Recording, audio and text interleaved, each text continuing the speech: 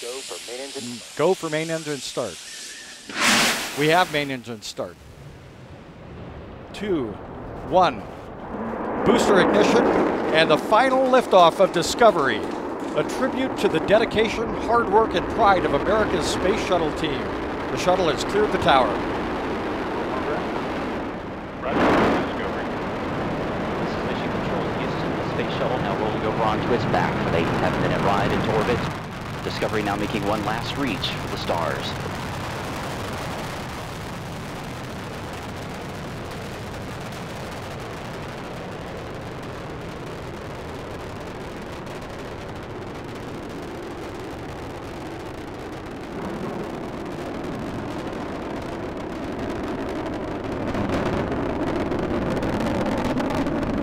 Engines are now throttling down as the orbiter passes through the area of maximum pressure, reducing the stress on the shuttle as it goes supersonic.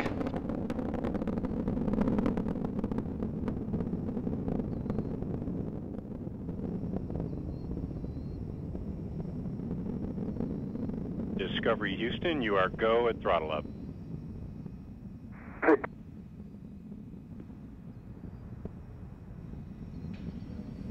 Commander Steve Lindsay acknowledging the call from Capcom Charlie Hoba as Discovery's 3 main engines throttle back up. Lindsay is joined on the flight deck by pilot Eric Bowen, mission specialist Al Drew, and Nicole Stott.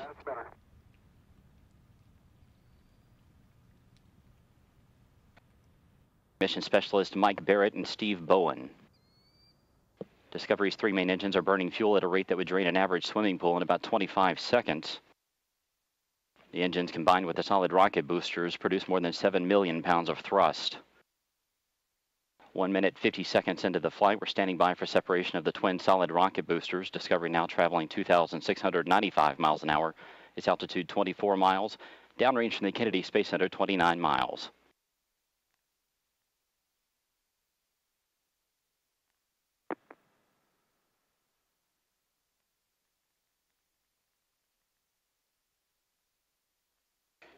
Booster separation confirmed. Discovery's guidance is now converging as the shuttle's onboard computers fine-tune the flight.